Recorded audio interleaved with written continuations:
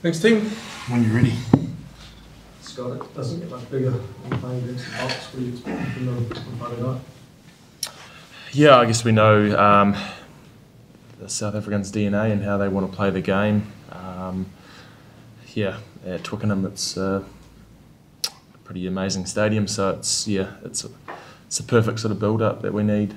Heading into the World Cup.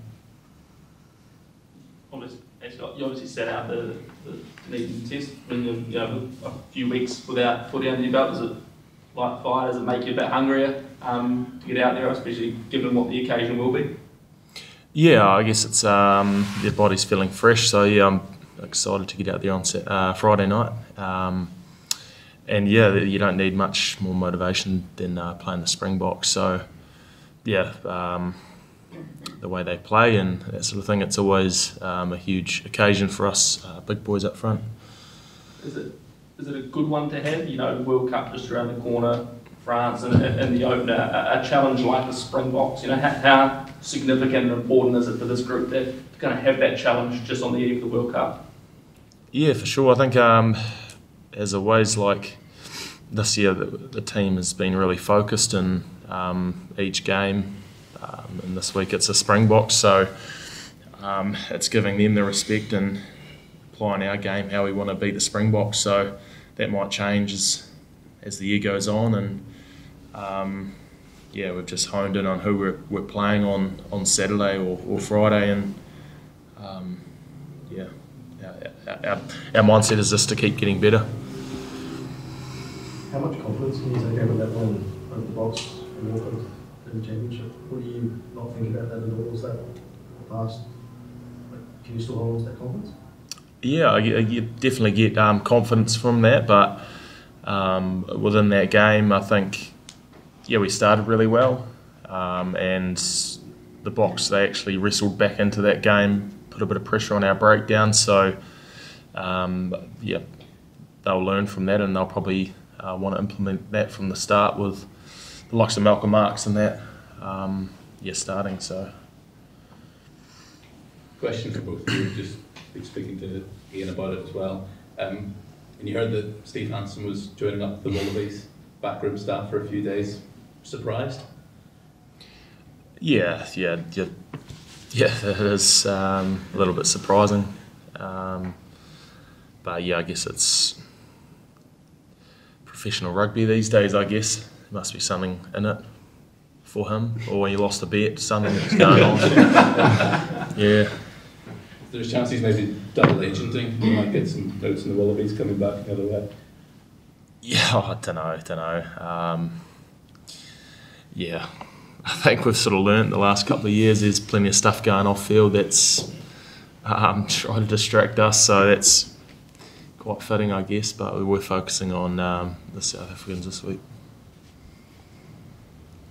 Tyrel, were these the ones that you sort of lick your lips at as a front row of the Box? The challenge doesn't really get any greater than that, does it? Yeah, definitely. It's probably no greater test as a forward than going up against the Springboks. We know, like Scoot said, their DNA and how they try and win the game, and their set piece is a big part of that. So yeah, be an awesome test. Are you feeling things are starting to kind of ramp up a little bit at the moment? World Cup is just around the corner. I know you've obviously just got this one to go, but is there a feeling at all that things are starting to ramp up a little bit with that World Cup so close? Yeah, definitely. Without looking too far ahead, I think this is a pretty good warm-up leading into that first game against the French. But yeah, we're just really excited about this week and going up against the Box at Twickenham, which is sold out, I believe, and is an awesome place to play. Tyrel, with Steve Hansen joining the Wallabies for a few days, is anyone talking about the fact that you were a Wallaby in waiting? I don't know about a Wallaby in waiting, but it's been thrown around a little bit. I know Gruder's another one who was born in Australia, and yeah, we get a little bit of stick for it, but not too much, yeah. Scott, what does it all be that doesn't play golf do on a day off in London? We went down to Brentford for the club, so it was really awesome, and I was pretty grateful for them to open up their doors and give us insight into a different code, and it was a great day. Scott, 6-2 split on the bench. There's a couple of locks preparing to back you up. There's a starting lock. Does that change anything for you about how much game time you might get or your focus? Yeah, I think nothing too much changes too much. I guess we want to start the Test match with high intensity and whatever time there is a substitution, we want to sort of give it our all till that moment. Scott, I know you've probably been asked about this 1,000 times in 5 years, or at least it's the first time the three of you played together for the All Blacks, but does it ever get old, either for the three of you or for your parents, having all of you in the same All Black side? No, it doesn't. I think, it's something we never take for granted, like lining up in the anthem. It's always a moment there you, I guess, think about, your parents and grandparents and family, I guess, being able to give you that opportunity, and I guess some of the hard work is that we've done to get to that point. So it's never taken for granted. Yeah.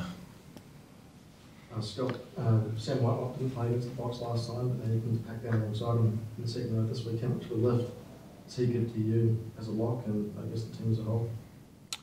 Yeah, Sam's great. I guess this year there's been a lot of competition with Brodie, myself, and Sam. So with Brodie being out, I think it's good to pack down alongside Sam, someone familiar, I guess, and he's firing and excited about Friday. How do you view that competition? You're all vying for 2 starting jerseys, because it must be tough in a way to support each other when, again, you want to play footy. Yeah, I think it's a good headache for the coaches to sort of work out who they're going to select, and I guess any internal competitions, it's good as long as you're not, we're all working, I guess, together, but there's some good competition at training, which is it's good for the team. All done. Thanks, Tim.